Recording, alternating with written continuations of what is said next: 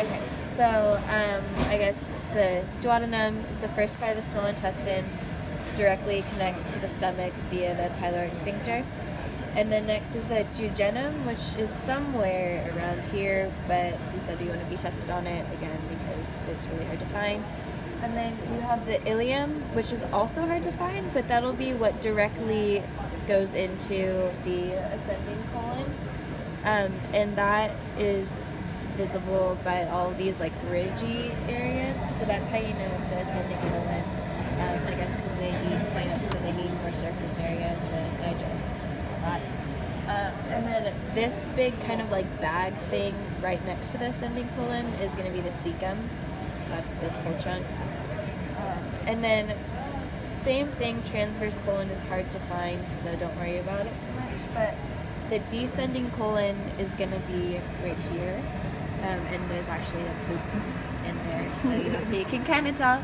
And then the rectum will be here, and then obviously the anus is the poop. Yeah, and then the gallbladder is this kind of deflated green thing right there. So it's just on the underside of the liver.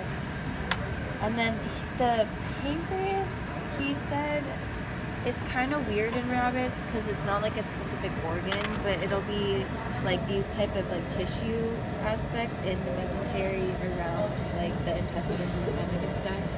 So that's, I guess, what I was looking for. Yeah. The gallbladder, you can't see the ducts, right? No. So I think what he said was like know about them, but like you're not gonna have to identify them. And then Same thing with the glands. yeah, the same with the salivary glands, just like know about them. But yeah, I'm pretty sure that's that. Other mesenteries, I guess. The greater omentum is like under the stomach and not this part here. And then the mesorectum is going to be also on the back, but that's like underneath the rectum there.